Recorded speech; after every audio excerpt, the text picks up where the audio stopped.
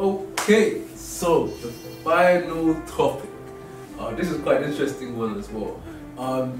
In terms of how employers, look for people to come into these organizations, do you feel they have a moral obligation to broaden access for people from diverse backgrounds due to historical inequities associated with their histories? Because sometimes I believe that the key problems in society is people, they respect the fact, oh, slavery happened, it destabilized our community, or the Holocaust happened, it destabilized the Jewish community, but in different instances they react differently. So for example, if someone does something and it's affecting the black community, they'll just brush it off as like, oh, it's a problem, but you're not really going to do much about it, we'll just let it continue.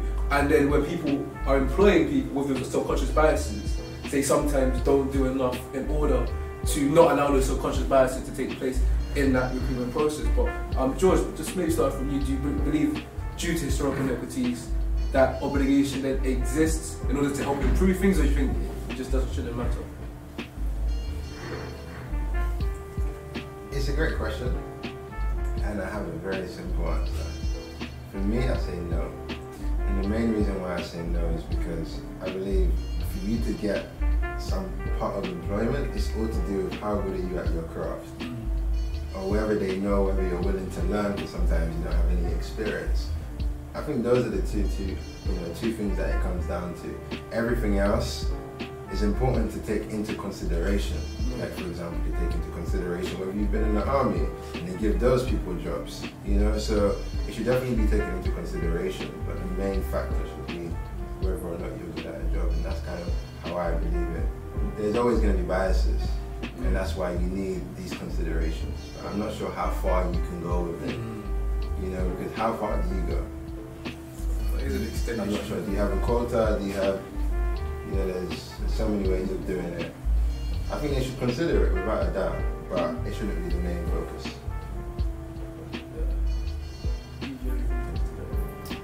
Yeah, I think with me, I know a lot of people are against sort of positive discrimination and things like that, but I think looking at it from the perspective of, well, certain members of society are put a step ahead because of the nature of the privilege and things like that. So when it comes to employers actively, doing positive discrimination, I don't see that as a bad thing. I think that is good because, I'm sure we're all told when we're younger, like, okay, you, as a black child, you have to work twice as hard as your white counterparts. And as much as we don't want to believe that that is true, it is true. So I think it's important for employers to recognise that, and that is just how the nature of society is. So I personally think that the obligation should be put on employers to make sure, that recruitment processes and things are fair. But I do understand where you're coming from, because it's easy for a business to, just do things to meet the diversity quotas and things like that. But I suppose that's a whole different conversation. It concerns like the difference between diversity and inclusion, whether you're doing it from where it's coming from, whether you're doing it from an authentic place or not. So ultimately, I would say that the obligation should be placed on employers.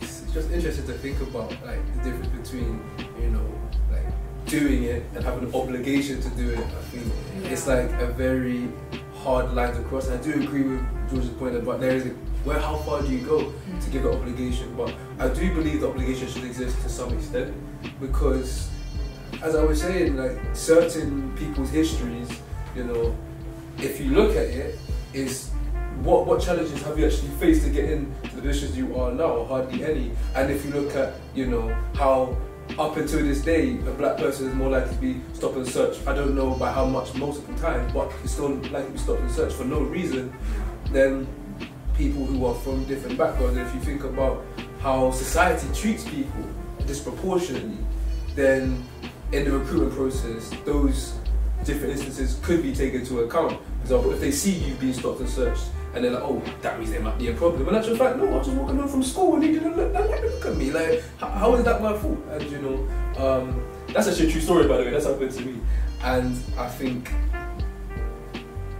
you know, I believe that it's not the same for everyone going into these different industries and in different places, but I think the respect should be there, and the obligation should be to respect the fact that, you know, people, as you said, come from different circumstances, and they, you know, they face maybe more challenges. Hence, you should judge them by what they've achieved. It's like we discussed before. I think what they've achieved, as opposed to, you know, putting them in just the same bracket as all the other applicants that go through. Well, what's your guys' thoughts on it? I think it's a really good question, to be honest.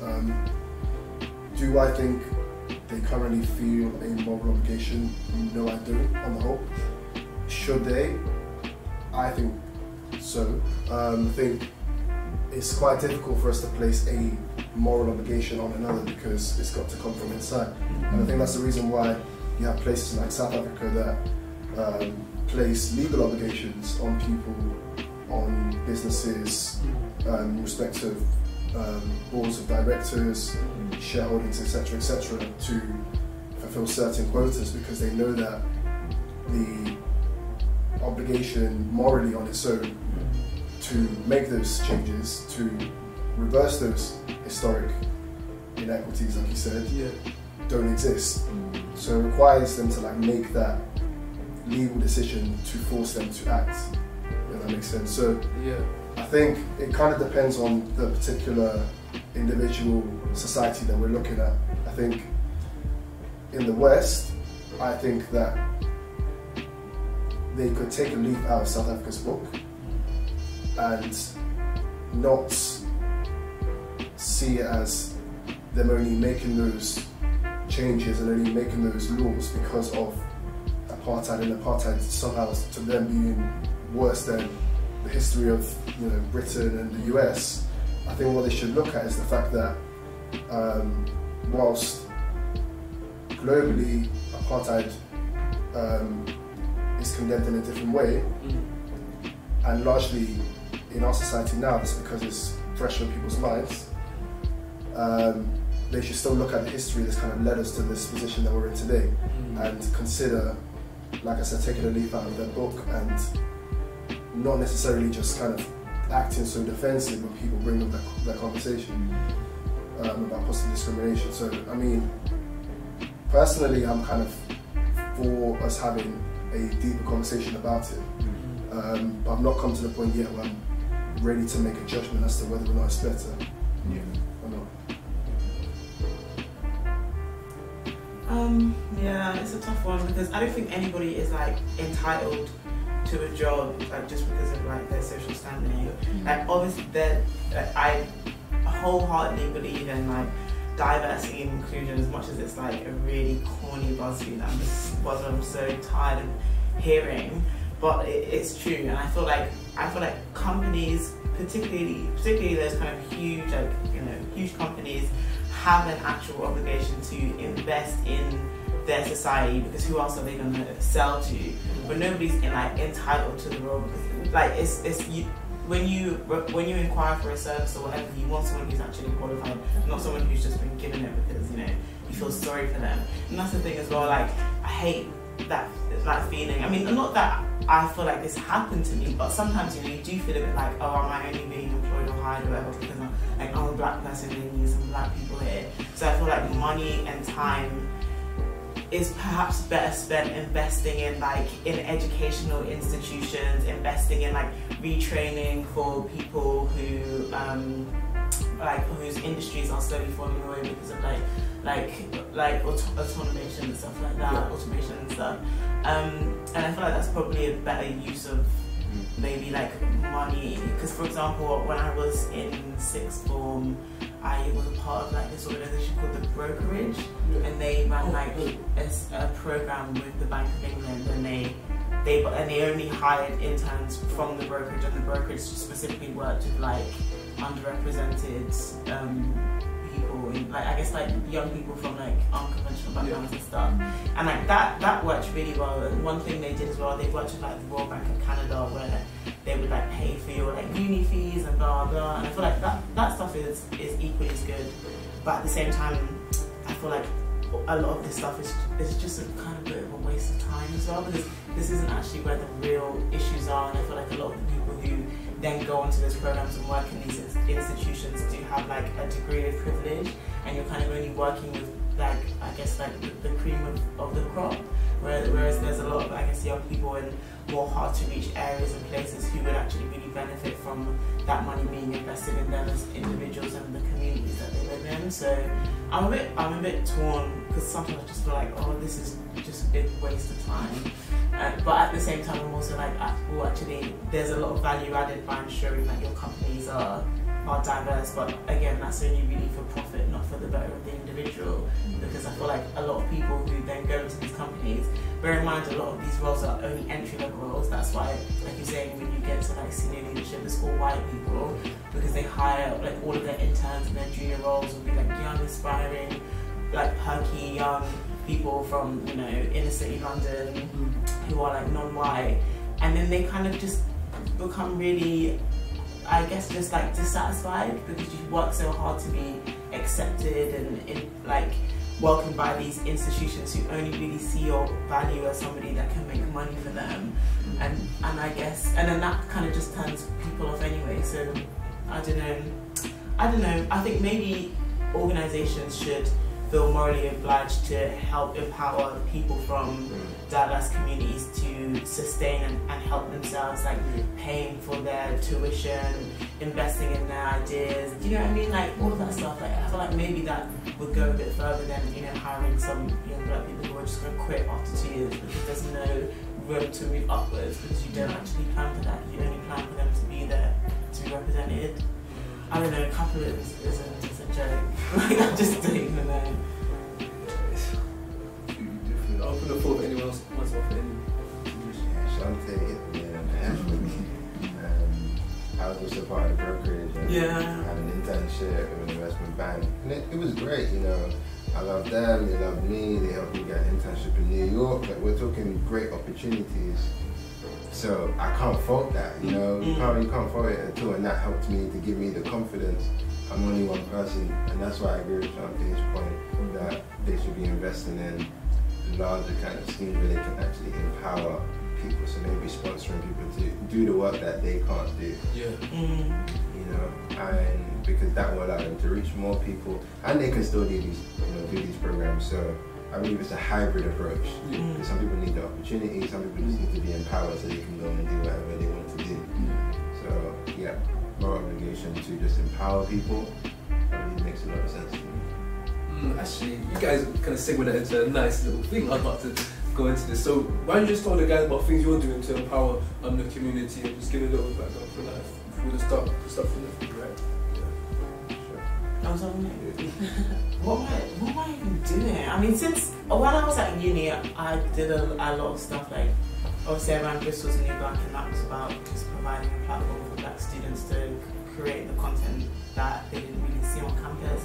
Also gave them the opportunity to work better with the black community in Bristol, because when you go to a lot of universities or university cities and stuff, you're actually quite isolated from everything that's going on around you. So with Bristol, like the university is on the top of the hill in Clifton, which is like the wealthiest part of the city, and you don't really get to know what else is out there, and there's like a whole community there doing incredible work. So that's kind of what I did, and it was great, and those people found mentors in the community.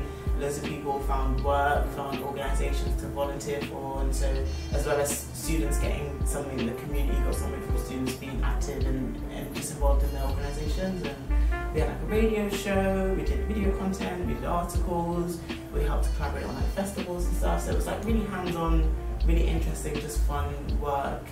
Now, I'm a bit rubbish now, like I'm really confident. I think you kind of graduate and you're like, wow, like there's a whole life out here that I need to manage for myself. What the hell? And so, yeah, I guess obviously I try to write things that are empowering, representative, informative. I could definitely be doing a lot more. Like I would love to maybe like mentor people, or just find some way to kind of give back with the skills and knowledge and connections that I have. Like at the moment, I'm kind of just working on trying to just establish myself like as an individual like in this world, do you know what I mean? And just like working and finding what's right for me, because you're in uni and everything up until uni has in a way been decided for you because it's the status quo, it's what you do. And then like you graduate and there's like no rules to it. And so sometimes I feel like, for me personally, for a lot of people, I feel like you should just graduate and you should just figure out like what the hell is it that you want to do, want to contribute to this world, want to gain for yourself, and then build on that and then figure out how to give back, because you can't give back if you're empty yourself. So yeah,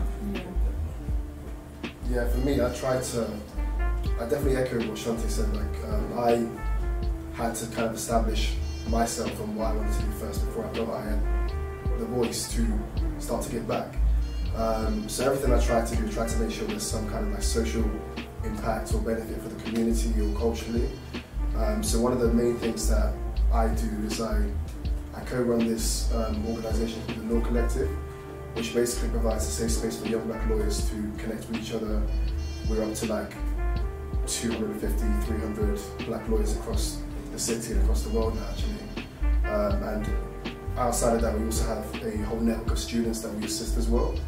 So we've got hundreds of students on like Facebook and Twitter and LinkedIn, and we just kind of connect those students with this network of black lawyers, so lawyers of African and Caribbean descent, at the firms, organisations, chambers and businesses that they are looking to apply to. So they have someone that's kind of been through similar experiences to them, not always the same experience, and sometimes or quite often can better relate to what they're going through and what they're looking to do than a lot of the people in those organisations if they went to them directly. So that's the main thing I do from a kind of community perspective. Also on the committee of the British Nigerian Law Forum, so we assist Nigerian lawyers and British lawyers of Nigerian descent. So I co-head the Junior Lawyers Division for that, both here and in Nigeria. And then outside of that, just do a few other kind of community-related things as well, both in the kind of corporate space and in the creative space as well.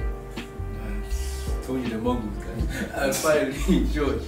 Yeah, so this year I'm taking a year out of UCL and mainly just working on 3 things to empower young people. So the first is raising £1 million for Amos bursary, because I joined in 2014, completely transformed my life, my mindset, the way I do things, and the life of many others as well. So my brother got a full tuition scholarship from there, I got a scholarship from there. We're just brotherhood, and I think more people need to be able to see that or be part of that.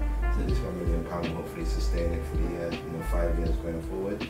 And it's all about celebrating the successes of the students so far. So as we were talking about the media, making sure we change the narrative so people feel that they actually belong in these environments.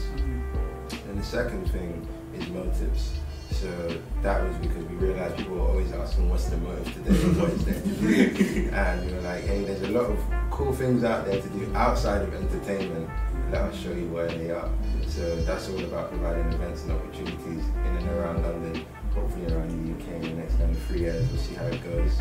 And then Slingshot, which is again about accessing opportunities, internships, because we saw people want internships but they don't know how to get it, so they need coaching. I've received coaching for every single internship I've had, so there's no coincidence here, and I want, because I've received an unfair advantage, per se, I want other people to have that chance as well, but do it at scale, and not everyone coming to me for everything that I've done. So yeah, that's the kind of vision for me this year. Oh, thank you guys for sharing, man. Like, you can see how inspirational it is to see people just making moves and really pushing forward, man. And like, even us graduating, we feel like we could just do more, which is why we set up the video series and bring voices together. And that wraps up this episode, guys. So thank you so much for watching. It's been a great one. It's the last episode for the series, so we really hope you enjoyed it, rather not. Make sure you look at all the things they're doing as they're going forward. We'll include the information below, and you can find. Make sure you hit the L button and the S button. Do all of that. Jazz. And